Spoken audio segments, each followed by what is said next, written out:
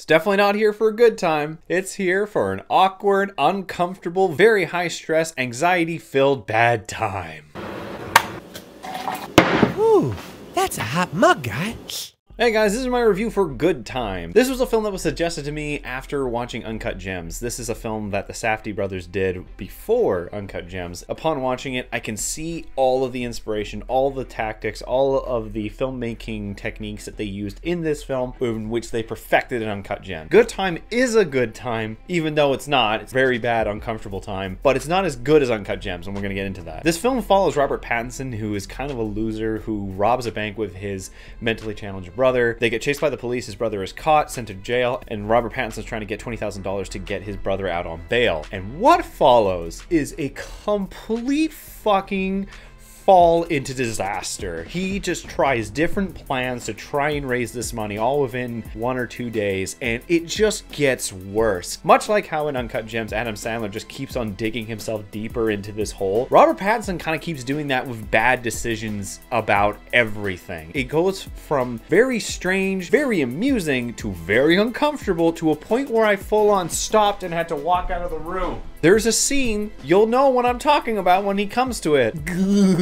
But a lot of the camera techniques, both up close as well as long, slow zoom-ins, very long establisher shots, as well as multicolor uses, lots of reds, lots of blues, lots of greens, heavy neon color lighting, a fucking banging soundtrack. It's weird, but it's so good. Robert Pattinson does a really good performance in this film. He's trying to do kind of a good thing, even though he's a piece of shit, and he finds other pieces of shit along the way, and he kind of critiques them about being pieces of shit when he himself is a piece of shit, but he doesn't actually point out that he's a piece of shit, and he doesn't really realize anything in the end. That is, however, the big detractor I would say for this film, is the ending kind of falls flat. It just kind of ends. Not as intriguing of an ending as Uncut Gems. Nowhere near. It just sort of bleh. I don't know what they could have done really to change it, because it's just so trivial, it's just so unimportant, so unrelated to what his original goal was. Kind of doesn't go anywhere with him. It just ends. Admittedly though, it's very high anxiety. There's very little downtime for the character as he's trying to do these different things. There's a point where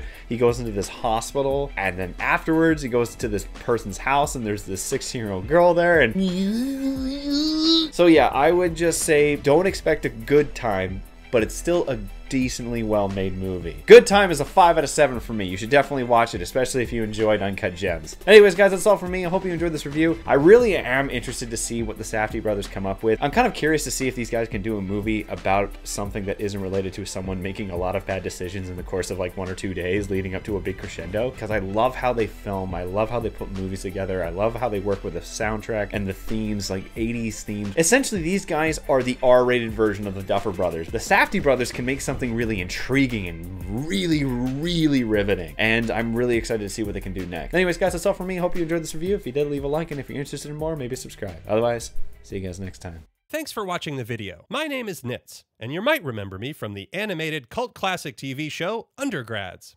It's been a while, but I'm happy to say the clique is finally getting back together in an all-new movie, thanks to a successful Kickstarter campaign. But we are still asking for your support. To see any and all updates about the upcoming Undergrads movie, be sure to check out and like the Bring Back Undergrads Facebook page. And with any luck, we'll see you guys soon.